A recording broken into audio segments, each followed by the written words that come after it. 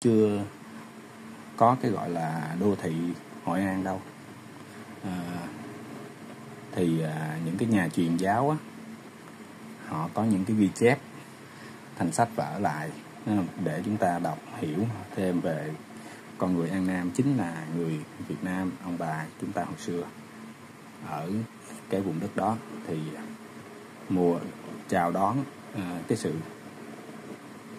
chào đón và thích nghi với thiên nhiên diễn ra của ông bà tổ tiên chúng ta là rất là mang tính tích cực và hòa hợp.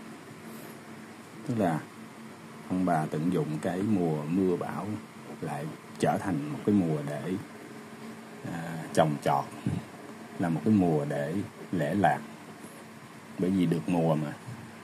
Rồi chưa kể lúc đó là nước lên thì cái hệ thống giao thông đường thủy giữa các nơi rất là thuận lợi để vận chuyển gỗ và hàng hóa dọc theo cái đất nước mình.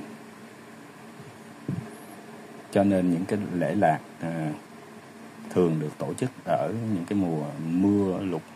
Và cái cách xây nhà cũng vậy, là nhà gỗ và có cái tầng ở trên để mà phù hợp với cái vấn đề là nước ngập lụt, và họ có thể di dời và họ tái xây dựng khi mà công trình nó bị hư hỏng.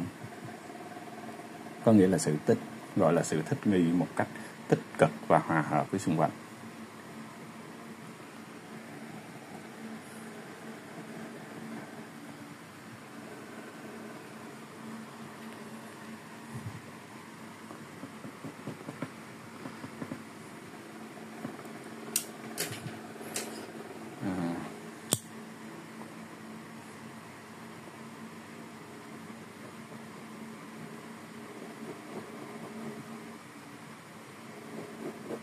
Chúng ta dùng những cái màu mực khác nhau này để diễn đạt cái phần bóng tối, và chúng ta chuyển cái đường hướng, cái bút pháp để nó có cái sự phong phú.